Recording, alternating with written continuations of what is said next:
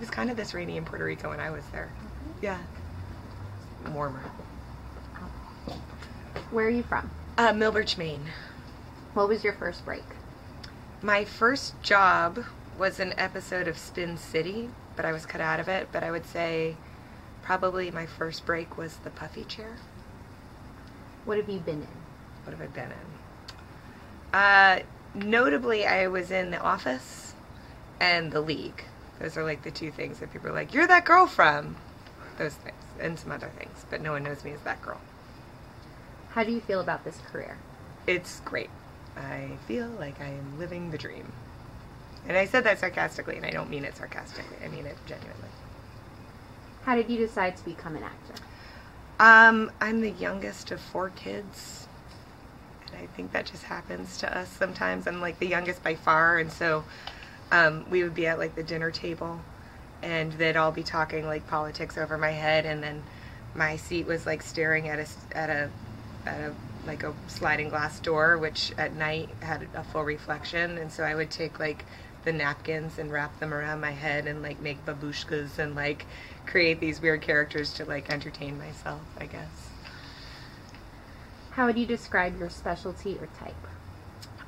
My specialty or type, I don't know. I don't know if I have one. I think I'm probably like the approachable girl who's like cute but not too pretty. You know, I'm like not threatening. Right? I don't know. Who is your favorite actor who you look up to? Meryl Streep. What would your ideal job be? Working with Meryl Streep. Do you consider yourself to be lucky? Yeah, very. What advantages do you have?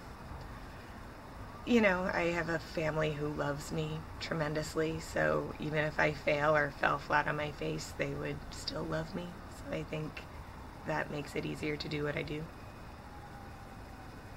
Would you rather have a car or a diploma? I'm going to give a controversial answer and say car, because I believe that I can read all the books in the world and educate myself in that way, and that diplomas are sort of like test-based and not as important. But I need a car to get to my library. What do you think about the need for instant gratification? I think it makes us impatient, and I don't like it. How do you feel about how interconnected the world is becoming? I think it's a double-edged sword. I think that in a lot of ways it's amazing, in that we can just press a button and know what's happening on the other side of the world, and I think the flip side of that can give people extreme anxiety, and I think that's really hard. What does the future look like to you? Challenging.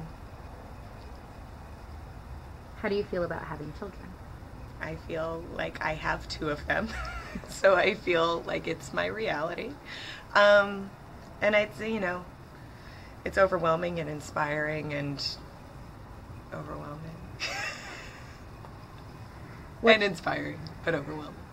What challenges do you feel the world is facing today? Division and anger and lack of understanding and lack of empathy. And I think everyone's having a hard time hearing people, a hard time listening. What are you most grateful for? So much. My health, my family's health, my friends, that I get to do what I do where we get to do it, that I get to walk down the street and not feel like my liberties are threatened, you know, I don't know, that I get to make dumb jokes for a living. I get to play dress up all the time, and that my parents tell me that they're proud of me. I don't know, all that stuff. What is your favorite way to communicate? I prefer talking over a bottle of wine, which is how we should have done this interview. What is your favorite book, film, and music right now? My favorite book right now is a book called Fates and Furies. And my favorite movie is probably always Tootsie. And my favorite music, I'm sort of digging back into Chet Faker and enjoying it.